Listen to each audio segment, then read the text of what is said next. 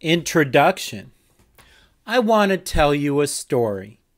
No, not the story of how, in 1991, Linus Torvalds wrote the first version of the Linux kernel. You can read that story in lots of Linux books. Nor am I going to tell you the story of how, some years earlier, Richard Stallman began the GNU project, GNU, to create a free Unix-like operating system. That's an important story too. But most other Linux books have that one as well. No, I want to tell you the story of how you take back control of your computer. When I began working with computers as a college student in the late 1970s, there was a revolution going on. The invention of the microprocessor had made it possible for ordinary people like you and me to actually own a computer. It's hard for many people today to imagine what the world was like when only big business and big government ran all the computers. Let's just say you couldn't get much done. Today, the world is very different. Computers are everywhere, from tiny wristwatches to giant data centers to everything in between. In addition to ubiquitous computers, we also have a ubiquitous network connecting them together. This has created a wondrous new age of personal empowerment and creative freedom. But over the last couple of decades, something else has been happening. A few giant corporations have been imposing their control over most of the world's computers and deciding what you can and cannot do with them. Fortunately, people from all over the world are doing something about it. They are fighting to maintain control of their computers by writing their own software. They are building Linux.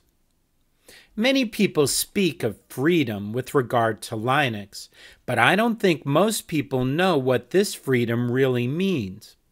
Freedom is the power to decide what your computer does, and the only way to have this freedom is to know what your computer is doing.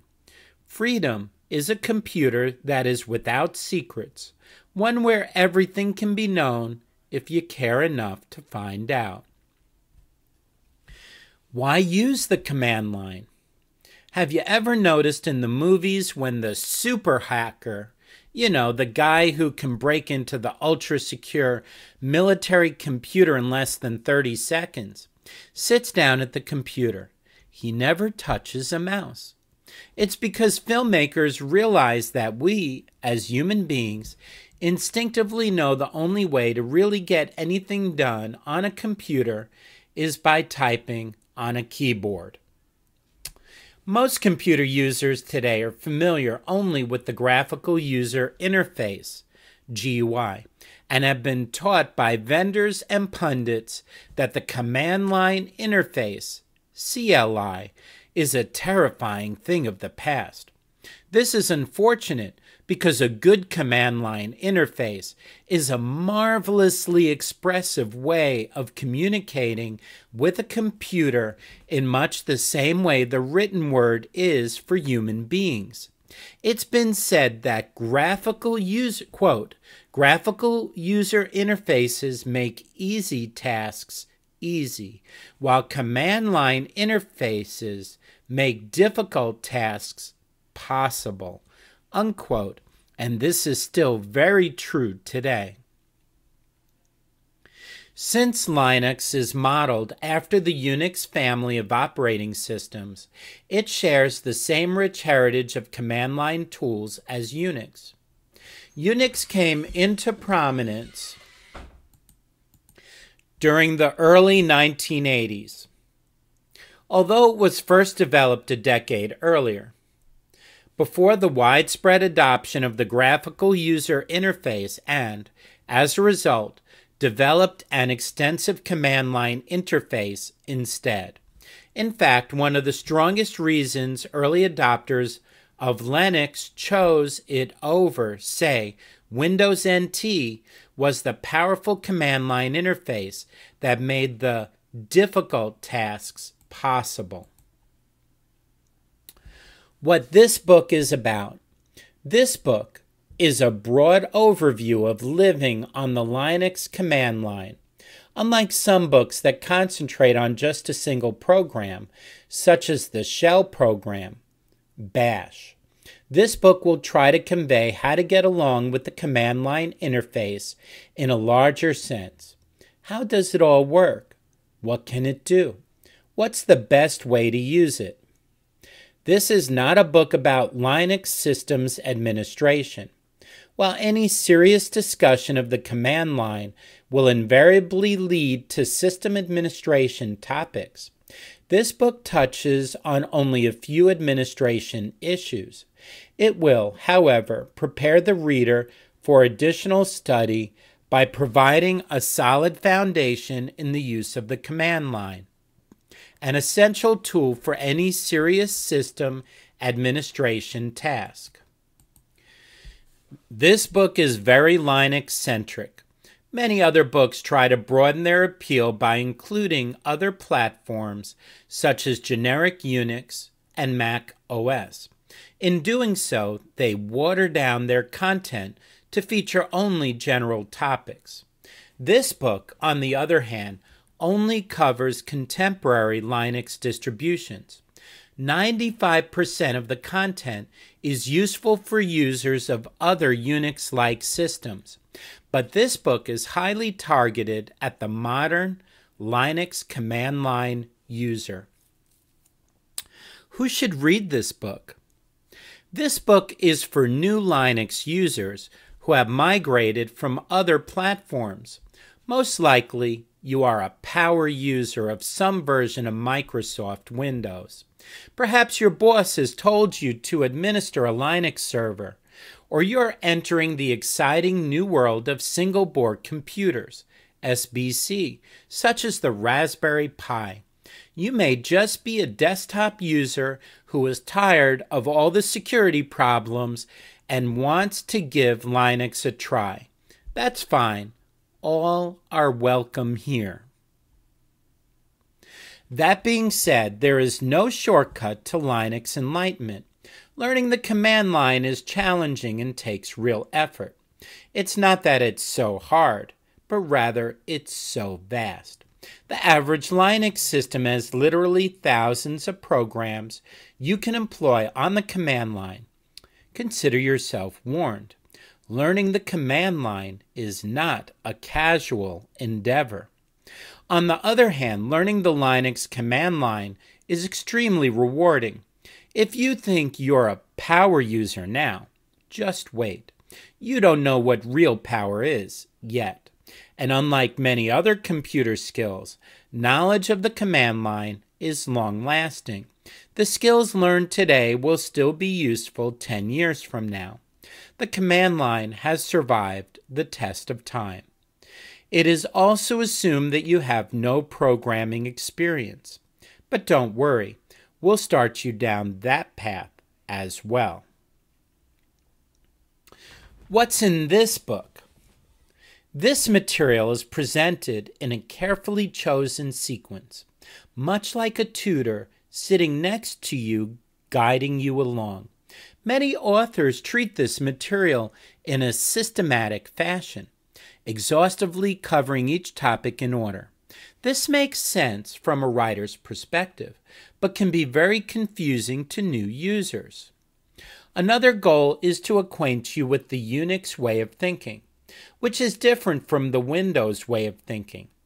Along the way, we'll go on a few side trips to help you understand why certain things work the way they do and how they got that way. Linux is not just a piece of software. It's also a small part of the larger Unix culture, which has its own language and history. I might throw in a rant or two as well. This book is divided into 4 parts, each covering some aspect of the command line experience. Part 1, Learning the Shell. starts our exploration of the basic language of the command line, including such things as the structure of commands, file system navigation, command line editing, and finding help and documentation for commands. Part 2, Configuration in the Environment, covers editing configuration files that control the computer's operation from the command line. Part 3, Common Tasks and Essential Tools, explores many of the ordinary tasks that are commonly performed from the command line. Unix-like operating systems, such as Linux, contain many classic command line programs that are used to perform powerful operations on data. Part 4, Writing Shell Scripts, introduces shell programming, an admittedly rudimentary but easy to learn technique for automating many common computing tasks. By learning shell programming, you will become familiar with concepts that can be applied to many other programming languages. How to read this book. Start at the beginning of the book and follow it to the end. It isn't written as a reference work. It's really more like a story with a beginning, middle, and end. Prerequisites. To use this book, all you will need is a working Linux installation. You can get this in one of two ways. 1. Install Linux on a not-so-new computer. It doesn't matter which distribution you choose, though most people today start out with either Ubuntu, Fedora, or OpenSUSE. If in doubt, try Ubuntu first. Installing a modern Linux distribution can be ridiculously easy or ridiculously difficult depending on your hardware. I suggest a desktop computer that is a couple of years old and has at least 2 gigabytes of RAM and 6 gigabytes of free hard disk space. Avoid laptops and wireless networks if at all possible, as these are often more difficult to get working. 2. Use a live CD or USB flash drive. One of the cool things you can do with many Linux distributions is run them directly from a CD-ROM or USB flash drive without installing them at all. Just go into your BIOS setup and set your computer to boot from a CD-ROM drive or USB device and reboot. Using this method is a great way to test a computer for Linux compatibility prior to installation. The disadvantage is that it may be very slow compared to having Linux installed on your hard drive. Both Ubuntu and Fedora, among others, have live versions. Regardless of how you install Linux, you will need to have occasional superuser, i.e. administrative privileges, to carry out the lessons in this book. After you have a working installation, start reading and follow along with your own computer. Most of the material in this book is hands-on. So sit down and get typing.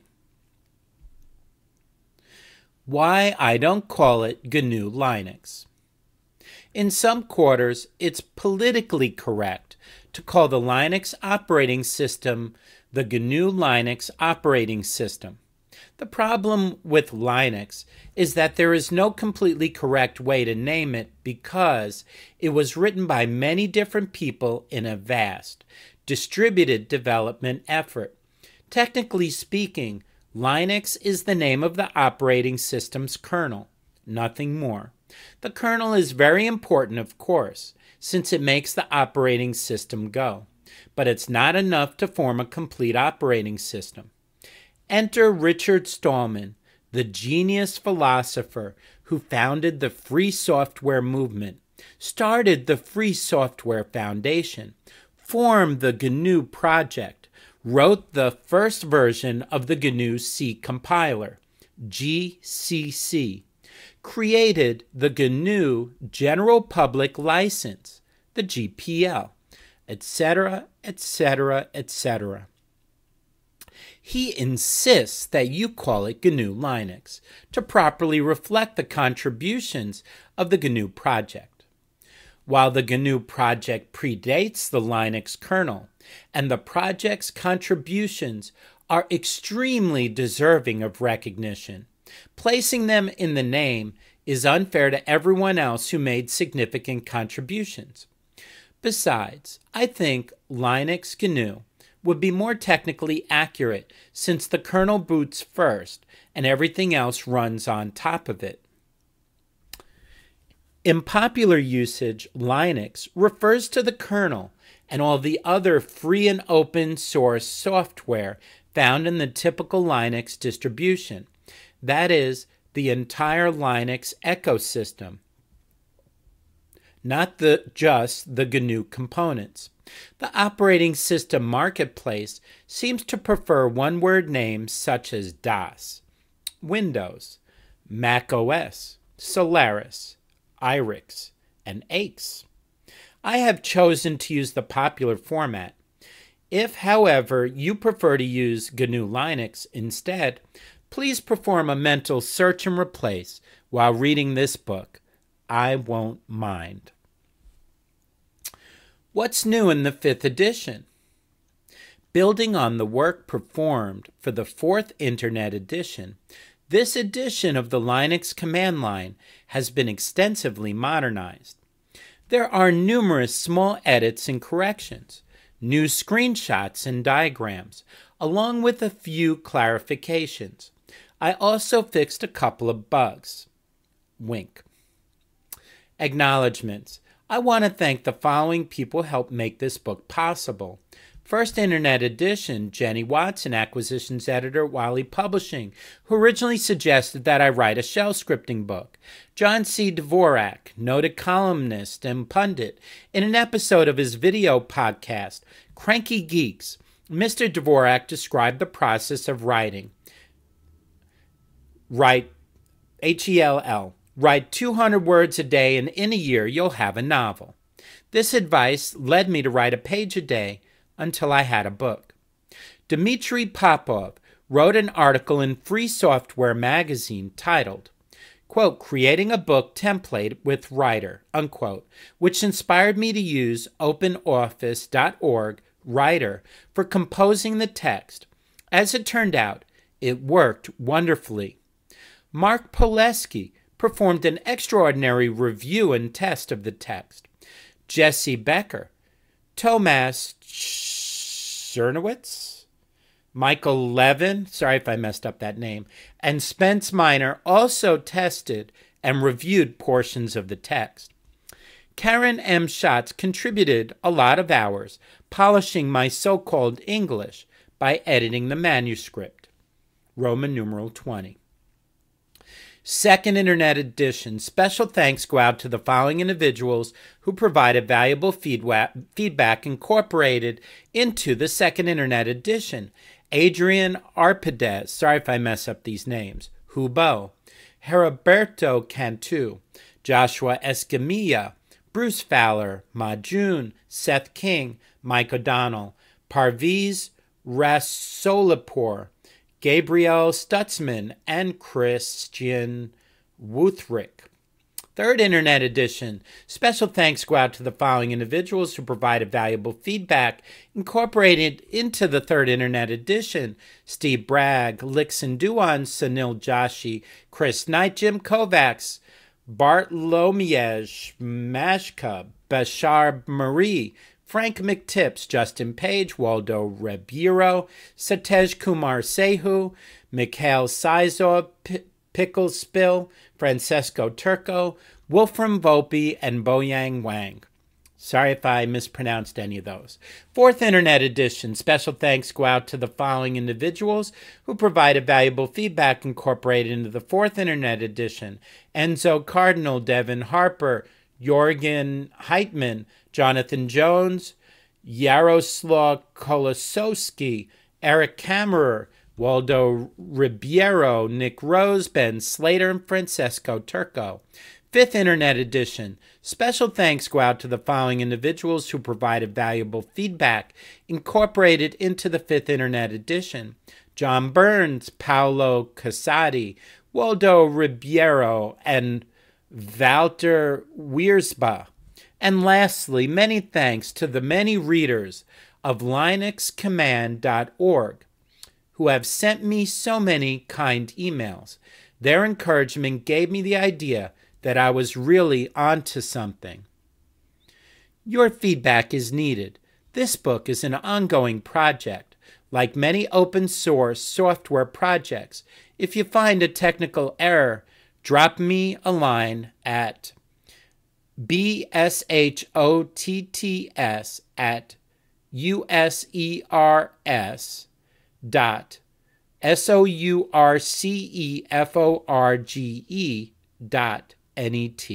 That's bshotts@users.sourceforge.net. Be sure to indicate the exact edition of the book you are reading. Your changes and suggestions may get into future releases. Further reading. Here are some Wikipedia articles about the famous people mentioned above. The Wikipedia for Linus Torvalds. The Wikipedia for Richard Stallman. The Free Software Foundation and the GNU Project. See Free Software Foundation on Wikipedia. FSF.org. GNU.org. Richard Stallman has written extensively on the GNU Linux naming issue. See at GNU.org why GNU Linux.html and at GNU.org /GNU/GNU-linux-FAQ.html hash tools. Maybe I'll try and put some of these links in the description of this video. Colophon. This book was originally written using OpenOffice.org Writer in Liberation Serif and sans fonts on a Dell Inspiron 530N, factory configured with Ubuntu 8.04. The PDF version of the text was generated directly by OpenOffice.org Writer. The second Internet Edition was produced on the same computer using LibreOffice Writer on Ubuntu 12.04. The third and fourth Internet Editions were produced with LibreOffice Writer on a System 76 RATEL Pro computer. What is that? RATEL Pro computer. Factory configured with Ubuntu 14.04. The fifth Internet Edition was produced on the same computer using LibreOffice Writer and Ubuntu 18.04. That was Roman numeral page 22.